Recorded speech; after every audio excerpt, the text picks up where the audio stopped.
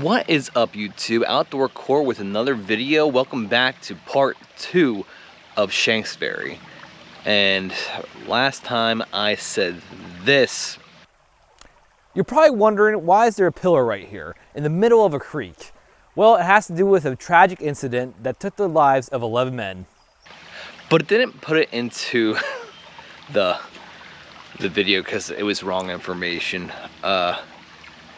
Yeah, sorry about that, guys. I got my information all mixed up like spaghetti and forgot exactly which one was which. But today we're gonna be going to the tragic incident that happened here in Shenks Ferry with a dynamite factory that killed 11 men. And I'm gonna tell you a little bit about that. So I actually had to come back here after that happened, after I got the wrong information, but it happens, I mean. But anyway, what I did say was that this was the place where it happened, but I got all mixed up. This actually right here was a building to the town that was over there, but it was made for a pipeline. It's up there, up right there is where the pipe is. I think I got that correct. Yeah, right there is where the pipe is for the pipeline. So they would use that pipeline. I'm not sure if it was water or gas or whatever it was, but this was kind of the pillar to keep that pipe kind of going this way to the town. And yeah, sorry about that. But we're gonna be taking you to the actual location of this tragic incident. So we'll get you there. I'll keep hiking, and I hope you enjoy. We're gonna try and find a train coupling if we can. I found out the location for it. There's a train crash that happened, and one of these couplings went off and into the woods over here. That's the thing I wanted to show you, a little remnant of the past. But there's also a train wreck that we could go to, but I'm gonna save that for another video because I kind of want to, you know, space that out a little bit. But we're gonna be going to this tragic incident. I'm gonna hike there. It shouldn't take long, but I'm gonna try to upload this video a little bit sooner than I usually do. I want to try and do it midweek around Wednesday because, you know, I feel bad about giving you guys wrong information and having to cut that all out and make it into 2 parts. It was going to be a lot longer, but we're going to be giving you the right stuff today. So I came back for you guys because you guys deserve the best out of me and the best out of this information and these adventures. So keep watching, and I hope you enjoy. Oh yeah, by the way, I'm using the trail today. I am gonna keep my feet dry because last time they got super wet. That's really uncomfortable. Ooh.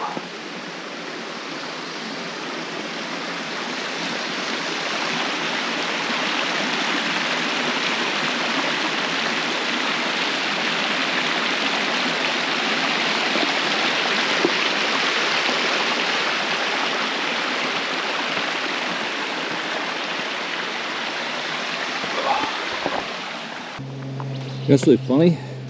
I've actually never been to this part before, but it is beautiful back here.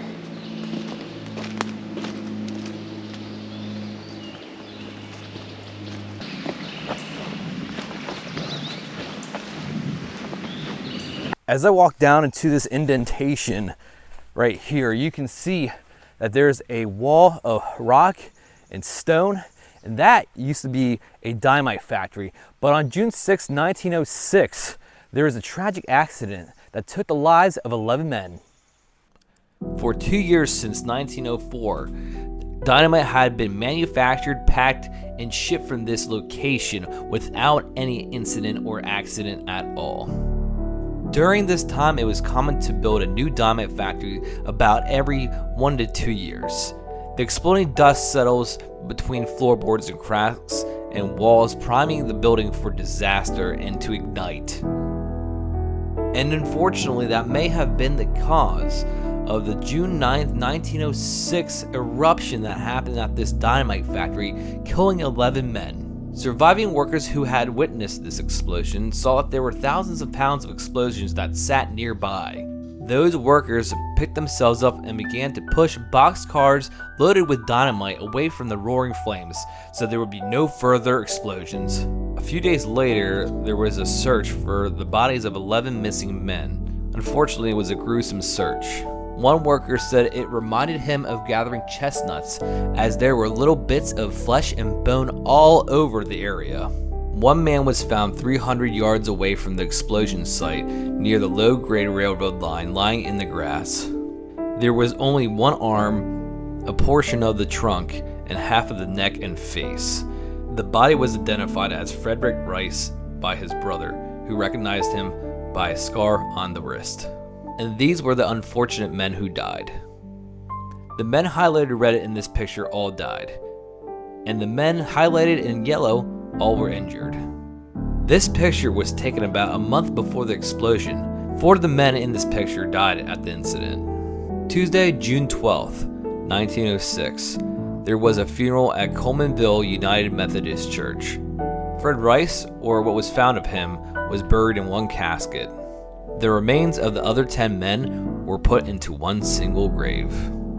After the investigation of the explosion, there was a couple testimonies on what might have happened, seeing a man place one box of dynamite on top of another, and as he did, saw a spark come out as the 2 boxes touched each other. One other person testified that some of the men who handled the dynamite often spoke in a bragging way to timid friends as what they could do with the dangerous stuff without exploding the dynamite. But the ultimate rule was that the 11 men came to death by accidental discharge of dynamite. But it is likely that no one will ever know what caused the tragedy. Alright guys, just want to give you one last look at the site. Nice long pan right there.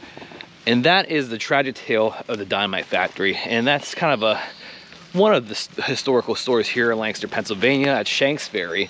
And if you go down there, it has a panel that kind of says when this dynamite incident happened. But it's around 200 feet that way, which it's a little bit weird to me why they chose to put it 200 feet away from the actual site, but I don't know, maybe there's something else that I don't know. But I hope you guys enjoyed that story. I hope you enjoyed this video.